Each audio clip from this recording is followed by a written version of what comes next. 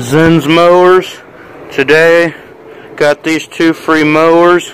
This one has a Briggs engine of between 3 and 4.5 horsepower on a Weed Eater 20-inch deck. This motor ran when I put gas in it and primed it. This is a Toro recycler with a 6.5 horse Tecumseh. The carb is laying here because I believe there's something inside the carb that's not allowing this motor to run. But I'll show you that this other one runs.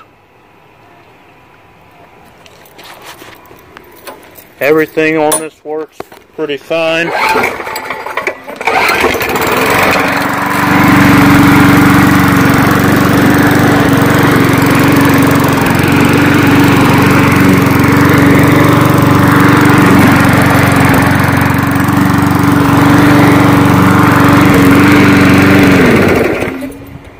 So yeah, I like these motors. This is one of my favorite.